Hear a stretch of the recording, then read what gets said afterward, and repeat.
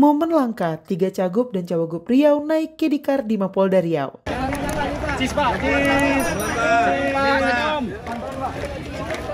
Tiga pasangan calon gubernur dan wakil gubernur Riau bersama-sama dalam satu kendaraan menuju Mapolda Riau. Pemandangan ini menjadi momen langka jelang pemilihan kepala daerah atau Pilkada 2024. Tiga pasangan calon tersebut, Syamsuar-Mawardi, Abdul Wahid-SF Hariyanto, dan M Nasir-M Wardan, berkumpul di Mapolda Riau dalam rangka silaturahmi mewujudkan Pilkada damai di Riau. Syamsuar yang mengemudi Caddy duduk bersebelahan dengan SF Hariyanto. Lalu di bangku penumpang ada M Nasir bersebelahan dengan Abdul Wahid, dan di barisan akhir Mawardi duduk berdampingan dengan M Wardan. Syamsuar terlihat santai memegang kemudi setir, sedangkan M Nasir melambaikan tangan ke arah awak media.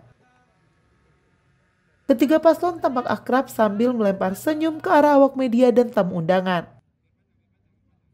Bahkan momen keakraban ketiga paslon itu disaksikan perwakilan dari pemerintah provinsi atau Pemprov Riau, Ketua DPRD Riau sementara Makmun Solikin, Ketua KPU Riau Rusidi Rusdan, Ketua Bawaslu Riau Alnof Rizal, Kajati Riau Akmal Abbas, dan Rem 031 WB Brigjen TNI Dani Rangka, Ketua Lam Riau Datuk Seri Raja Marjohan, serta beberapa pejabat lainnya.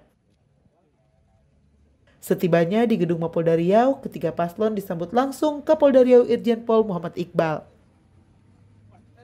Kapolda Riau Irjen Pol Muhammad Iqbal menyebut 6 orang calon gubernur dan wakil gubernur Riau tersebut merupakan orang-orang hebat.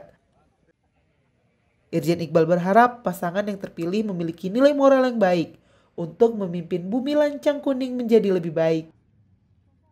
Irjen Iqbal berharap kerjasama dari semua elemen masyarakat dan tim pemenangan para pasangan calon dapat bersama-sama menciptakan situasi aman dan nyaman dalam tahap pelaksanaan pilkada serentak yang kondusif. Iqbal menegaskan Polri dan TNI akan bekerja maksimal untuk memastikan jalannya pilkada serentak. Bergandeng tangan bersama tokoh masyarakat, tokoh agama, tokoh adat, KPU, Bawaslu, dan tim pemenangan.